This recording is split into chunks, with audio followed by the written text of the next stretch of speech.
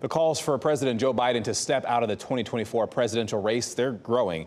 A Democrat in the House has become the first in his party to publicly call for Biden to leave the race. Lloyd Doggett of Texas released a statement yesterday.